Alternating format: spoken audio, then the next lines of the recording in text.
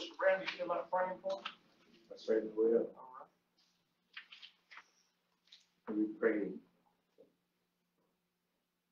Gracious God, in the name of Jesus. Come, Lord, to say thank you for today. We thank you, Father, for another meeting that you allowed us all to attend. Father, I want to tell you thank you. Thank you, Father, for those who repeated in attendance, those who have the desire to be here. For some reason, they're not. Lord, above it all, you know all about it. Believing and trusting and depending on you and your word.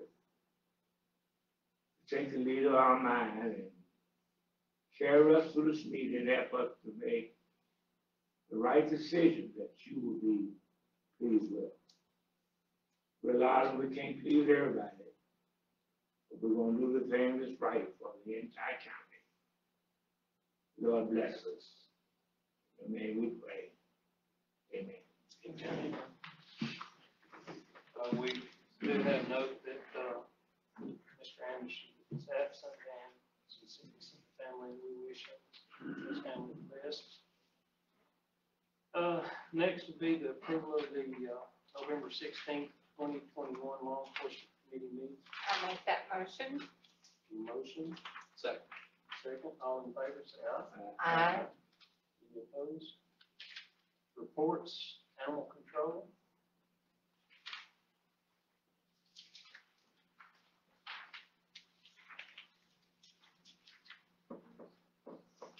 I don't have anything to add to the report unless you guys have some questions. However, I would like to thank the Sheriff's Department. They have helped us out in a couple situations and have been really good about checking on our department, making sure we don't need anything. Any questions for animal control? Thank you so much. Sheriff's report. I know some have and some don't. I think they came late or something. I'm gonna hit the house. If you have any questions. The Bedford County Sheriff's Department in the month of November patrolled 53,224 miles that month, served 740 warrants, 358 arrests. I think in the month of November there was 393 that were processed into the Bedford County Jail. If anybody wants me to break it down more, I can. Speaking of the jail, we served in November 22,929 meals. Must have been running a special at 63 cents a meal. So that's not bad at all. We took in $11,936.62 in tuitions in our courtrooms. Court security, in the month of November, there was 1,389 on the docket. It looks like 10 people having 2,000 in the courtrooms in the month of November, so they were pretty active. It's obviously slowed down this month because of the holidays, but November was definitely busy. The drug task force is kind of I guess what I would call a light report. One thing it is getting into the holidays. This is November, as well as they are 1 or 2 officers short, and of course that's about a third of their force. Ours is still in there. The Sheffield Police Department's is, but I think, I'm not sure if it's Lewisburg or Marshall County. I think it's got one, maybe both of them have got officers that are out. But they did, in November, they did 11 investigations. They involved crystal meth or ice, marijuana. That was the main 2 things. Of the people that were investigated or arrested, whatever, there was 6 that were previously convicted felons. 3 who were on supervised felony parole. So obviously they're not learning their lessons. And that was pretty much the long and short of the drug task force. So that's pretty much my report. I was telling Adam just a minute ago, we've got a female officer that is graduating from the Law Enforcement Academy tomorrow. And then we'll be sending 3, I guess, in January after the holidays. We've got 3 that'll be going to the Law Enforcement Academy in Dawson. So it's a constant thing. That's fantastic. Any questions, Sheriff? Thank you. EMA report.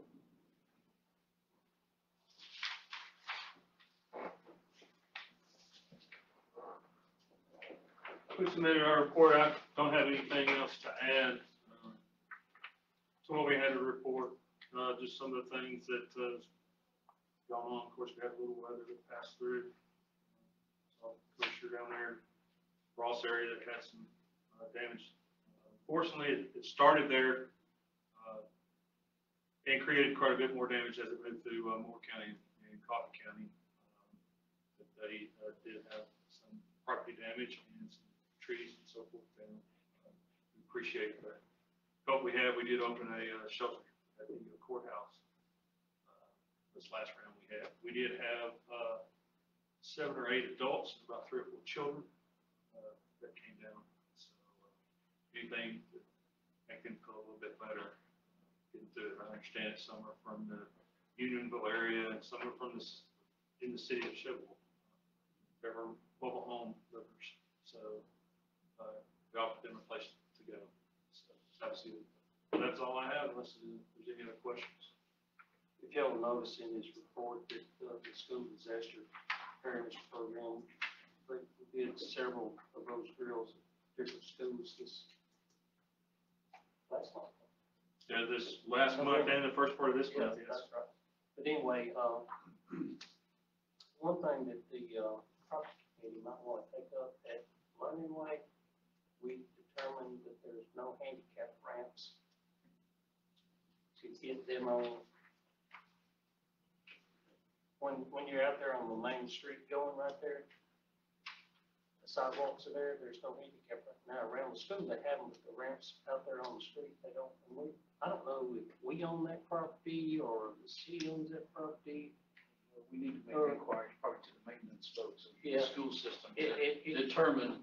It's a simple fix, but I don't know who's. That's the first I heard of it. But I'm Yeah. sure Dr. Garrett, you'll make a Yeah. report. So We did, and myself and Mark are on that team that go out and do the drills and assessments and things like that. And we do make notes and suggestions of things that we see. It was brought to, Mark said, we'll bring that up.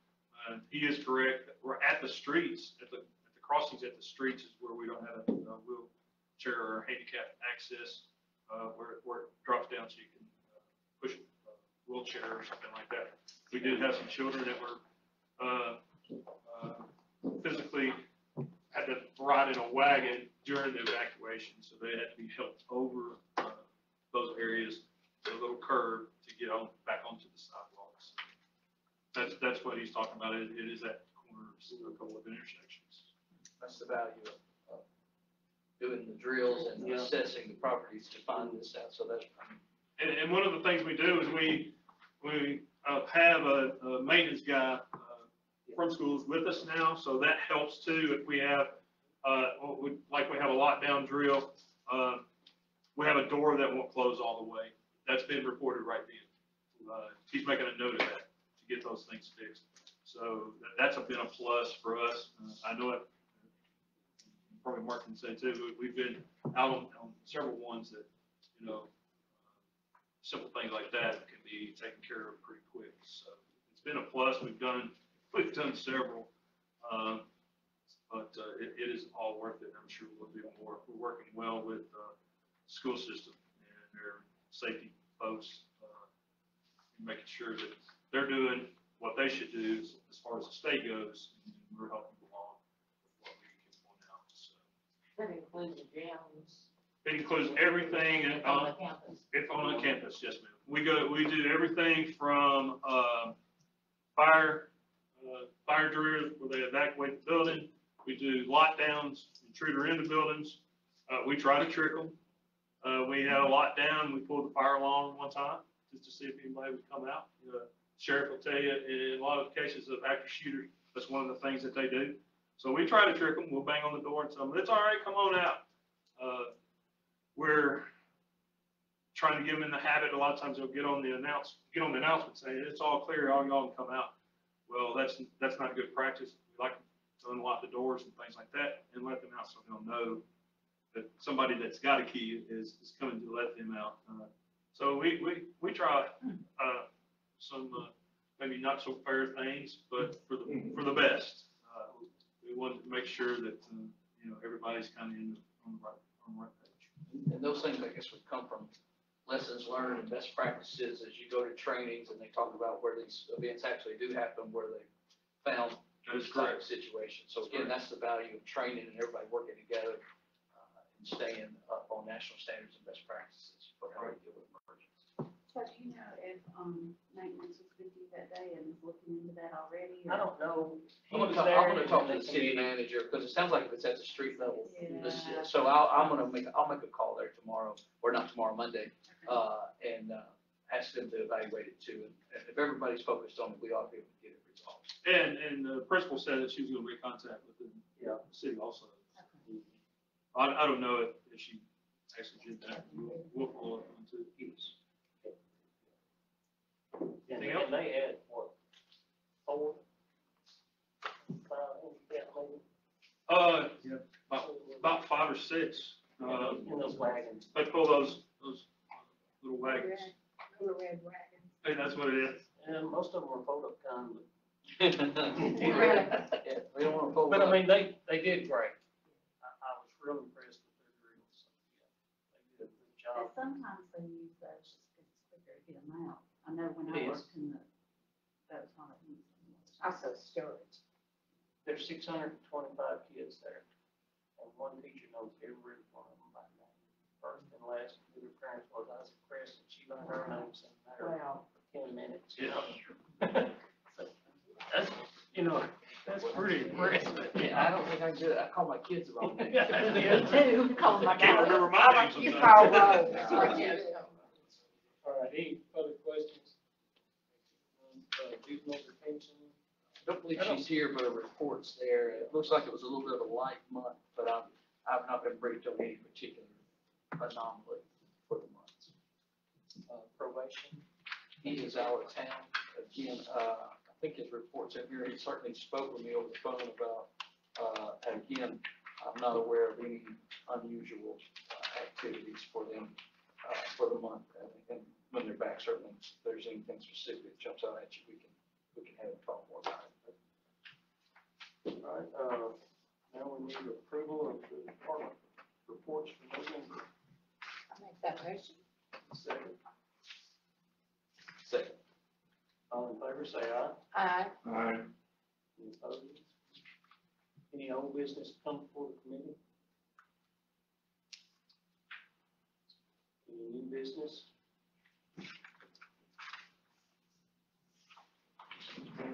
Announcements? I think everybody was in here and heard the great news about the $1 million grant, so we probably won't have to go over that again. Shane has really been an asset to Yes. your team, and I mean, I appreciate you bringing him on, and I think he's gonna do some great things down the road. I'm really impressed. And We're finally getting some structure in place to work in, but again, it was the commitment of the county commission and the city council to commit funds to have such a program that set this in motion. And then there has been a lot of heavy lifting to get to the finish line with a full-time trained specifically for economic development. And we are grateful to have him. I do think he's doing a great job. yeah, he is. All right, nothing else? Motion to adjourn. I moved. Merry Christmas.